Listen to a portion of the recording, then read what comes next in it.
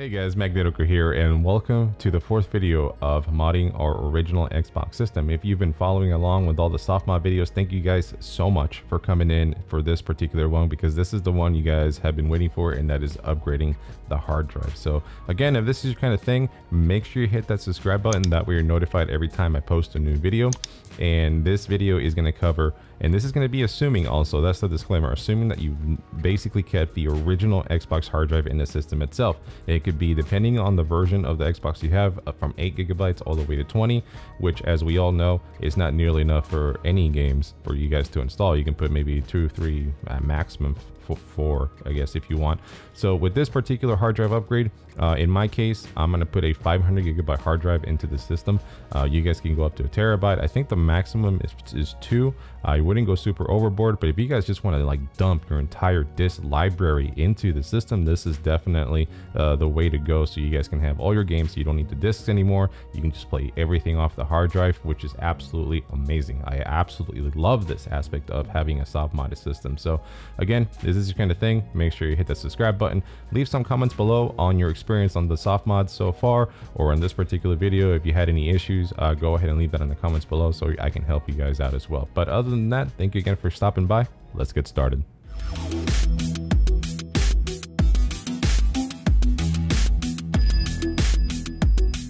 Alright, so the first thing we're going to need is, obviously, we're going to need the Xbox system itself. Any version will work. And we're going to need our tool set as well. And this is a really cool tool set I found on Amazon. So if you guys want the link, I'll go ahead and just post it in the description below. The parts are magnetic, so they pull all the metal screws out nice and easy. We are also going to need a Molex power splitter. And the one you're looking for in particular is one that is 1 male leading to 2 female, as you can see here. So make sure you get one of those. We're also going to need an IDE adapter. And one that we're looking for in particular is one that has the slave and master function here. So I'm going to go ahead and take this little plastic piece here and make this IDE as a slave state at the moment. As you can see, it's under slave. That way we're able to copy everything from one hard drive to another. You're also going to need a new IDE ribbon, a 40 to 80 pin. I'll post that in the link as well. And finally, we're going to need our hard drive. Here is our 500 gigabyte hard drive, but if you want SSD, make sure you also get yourself a crate along with that. Otherwise, it's just going to be, you know, in the system loose, and just, you know, we want to make sure it's snug. We want to make sure it's snug. But other than that, let's go ahead and start tearing down this system here. Let's go ahead and flip them over. We have done this in a video before, so I'm going to go ahead and fast forward. There are 6 screws that we have to take out. Unfortunately, 2 of them are under stickers, so once you take these screws out, you basically ruin the stickers.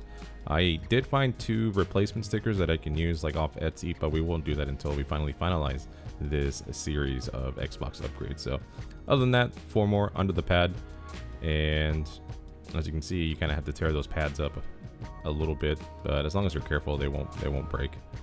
But once those are completely out, we should be able to lift the lid of this system nice and easy, as you can see here. All right, so let's go ahead and get started with the good stuff here. So here we're going to take off the 3 screws holding down these cradles down. Kind of got this one stuck here, but I was able to use the magnetic part of the tool here, so we can go ahead and switch that out. And we're going to go ahead and unplug our old IDE cable from the hard drive itself, and we're going to go ahead and unplug the power while we're at it as well. That way we can take or lift the cradle and kind of set it aside for now, because right now what we're going to do is we're going to take our new IDE cable and fold it, so that way we can replace it with the one we currently have right now. So let's lift the disk drive cradle out of the way as well. And while we're doing that, I'm going to go ahead and unplug the IDE cable from the back of the DVD drive.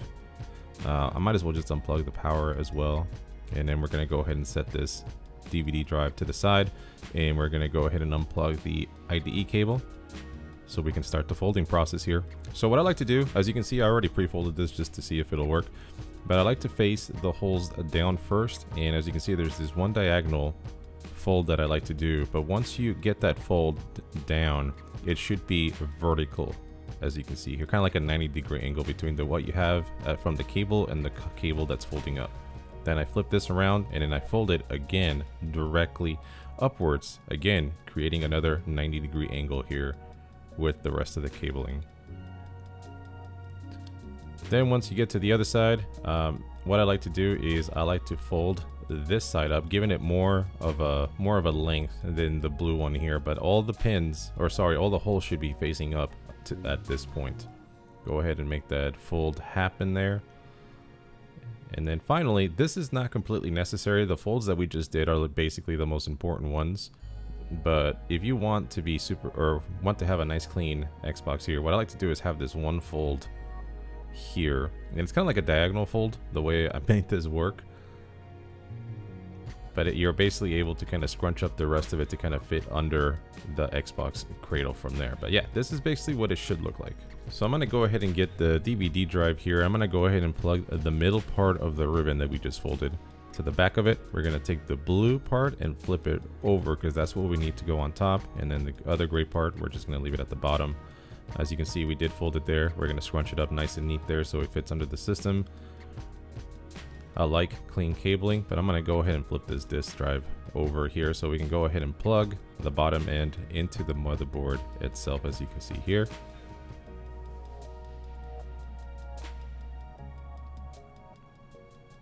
And while I'm at it, I'm going to go ahead and take the power cord and just plug it into the disk drive itself. And then we're going to go ahead and just reset this whole system back to its original state with everything nice and neatly fitted into there. But as you can see, our folds, this is going to fold right across our system.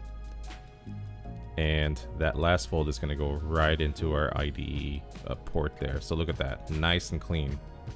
So the next thing we're going to do is we're going to take our Molex splitter and we're going to take the male side and plug it into the system cable itself, which means we should have two female parts kind of hanging out right now. We're going to take one of them and immediately plug it into the back of our current system, as you can see here. And we're going to put this other side down for now while we work on our other hard drive. I'm going to take the IDE adapter. Again, make sure it's set to slave. That way we can copy all the contents from our old hard drive to this new one. And we're going to take our new hard drive and then just plug in the IDE adapter to it. I'm having a little bit of trouble here, so a better way to do it is just to flip it over and make the connection there. And once we have it nice and ready, let's go ahead and take the other female side of our power splitter into the IDE adapter here, as you can see. If you guys still have the anti-static plastic that came with the new hard drive, I would definitely use that. I like to use it, as you can see here. But right now what I'm doing is setting up my hard drive and my Xbox so I can go ahead and make the swap happen. You guys have probably heard about this. This is called a hard drive swap. And we're going to set our positioning here with the cables and the hard drives as easy as possible. But as you can see here, our swap is going to happen from our disk drive ribbon. We're going to take that out and plug it straight into the new hard drive, as you can see there. So we need to turn on our Xbox, and I know it's crazy because we have all kinds of components hanging out, but we need to make sure this connection does happen while the Xbox is on. Just leave the Xbox on this particular screen for about 10 to 15 minutes. Leave it alone. Basically, the system will just idle at that moment, and while it's idling, that's exactly when we need to do the hot swap. So let's go ahead and start with the hot swap now. So while the system is idling, I'm going to go ahead and unplug the ribbon from the back of the disk drive. And the moment it unhooks, the moment it unplugs, you have about 2 to 3 seconds to make the connection to the back of the hard drive. So be quick about it. As you can see here, I most likely made the connection successfully.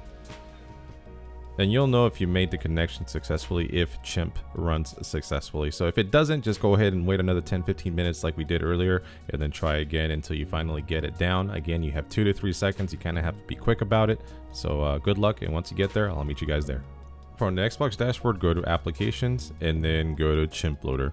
Now, if you see a blank screen, that means your connection video-wise from the Xbox to whatever source you're connecting to is not working. Most likely, the issue I ran into was a capture card. So if you guys are having issues having your capture card capture this particular screen, make sure instead to use like a component or AV cable straight to the TV to do this process. So go ahead and hit the A button. It'll take you over to this next screen here. Press any button at this point, and it should take you to the next screen here. We're going to head down to soft modded Xbox and go ahead and choose yes. This is a big disclaimer here, basically telling you that this program doesn't take any responsibility, but it also very specifically asks you do not unlock the master hard drive. So we will not do that. So let's go ahead and go down to scan physical IDE devices, and that way we can see whether or not our Xbox was able to read our slave drive. So if you did it quickly enough, that means it was able to read the slave drive. So it should be showing a model number or a serial number. Otherwise, if it doesn't show that, it means that you failed, and you probably have to go back and do the swap one more time. So hit OK, and then go down to the second option that says clone from master to slave. And then from there, the option is already selected, but we're going to go to option number 2 where it says selective. Go ahead and hit OK. And we're going to go ahead and choose the first option here. And then from here, we're going to go down to the second option, and we're going to press X on our controller, and that's what makes the X go from option to option. So once you hit X to select the option, then you hit A on your controller to actually select it. So we're going to choose F occupies all available space. And what that does is basically it frees up our F drive or our F partition for just the game. So basically you'll have, you know, the C drive for like the dashboards, the E drive for programs and applications, and the F drive is just going to be solely for games. So all the games you can install, just install it to that F drive, which is going to be awesome. This is typically what I do.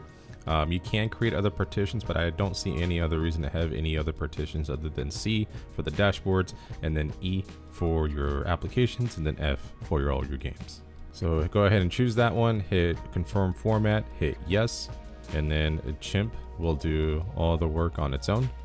It'll ask you to wait, but it's basically preparing your slave drive, which is your new hard drive, to be written with all the information that is contained within your old hard drive. So when the process is almost complete, it's going to ask you if you want to go ahead and lock your slave hard drive. Go ahead and choose the yes option, because we want to make sure that it's locked once all the information is copied over. It says slave hard drive locked successfully, so go ahead and hit OK. Go down to other options and then go to shutdown, and from there we're basically done. The only thing you have to do is basically replace the hard drive, the old hard drive that's in the cradle, put in the new hard drive in the cradle, and also please do not forget to change the slave back to master. So now that we have our hard drive in our cradle and everything is looking neat, we can go ahead and power our hard drive through the IDE adapter. Go ahead and plug in the wire that's in the Xbox towards it, and then use the hooks to kind of guide the wire all the way towards it. We're going to use our IDE, our new one, our 80-pin IDE cable, and make sure we plug that to the back of the IDE adapter as well. And if our folds were good, then that means we have a nice clean system. And I'm also going to check just to make sure everything's flush and even, so when we put the cover on, that we don't have any hiccups. But we're going to go ahead and put in the 3 screws that we took out earlier. One under the ribbon, one under the ribbon, one to the left of the DVD drive, one between the DVD drive and the hard drive. We're going to put the cover back on. Again, I'm going to go ahead and make sure everything is flush. So I'm going to go ahead and do a quality check on the front. I'm going to do one on the back. Make sure everything looks good. That way when, you know, we don't want to unscrew everything again. But if everything looks good, you're good to go. Now we're going to go ahead and flip the system over. And we're going to go ahead and put in all the screws that we took out earlier, the large ones. I'm going to go ahead and lift up this tab here and screw in the large screw into the top here. Don't forget about the other 5. Remember, there's 6 of them, 4 under the pads and then 2 under the stickers here. So let's go ahead and put those in there. But once it's done, we can do one more check just to make sure everything is flush, everything looking good, looking great so far. So that's it. We're basically done with our upgrade of our hard drive. So there you have it, guys. Now you guys have an original Xbox system with a much larger hard drive. That way you guys can install all the games that you want into the system itself. My needs were 500 gigabytes, but your needs could be a lot different. You guys can have more games, or you guys just want to install every single game that you guys can think of on there. That's totally fine. If you guys really enjoyed this video, make sure you hit that subscribe button. That way you're notified every time I post one of these videos. And also leave something in the comments below. That way you guys, you know, can ask me, you know, hey, I'm having issues with this. I can maybe answer a few questions. Or if you guys really enjoyed the video, you guys can post that on there as well.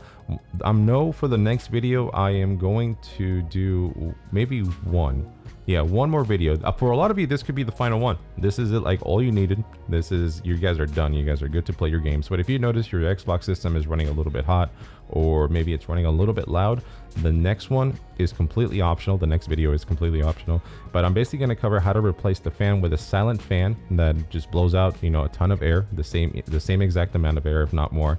And we're also going to cover how to replace the stock thermal paste that is on your original Xbox system. Again, these systems are like almost 20 years old, 15 to 20 years old, depending on what version you got. So we want to make sure that this system lasts a long time. So what we're going to do is we're going to go ahead and, you know, pry off the heatsink, take off that gunky old thermal paste that's on there, and then just go ahead and replace it with a fresh new coat. And that way our system is going to live a long, happy life, especially because they're putting the work into it with the hard drives and cleaning it up and everything. This could be a video for you guys to follow as well. But if you guys are cool and you guys are happy, you guys are done. Other than that, I'll see you guys in the next video. Again, thank you so much for coming by, and I will see you guys next time. Bye bye.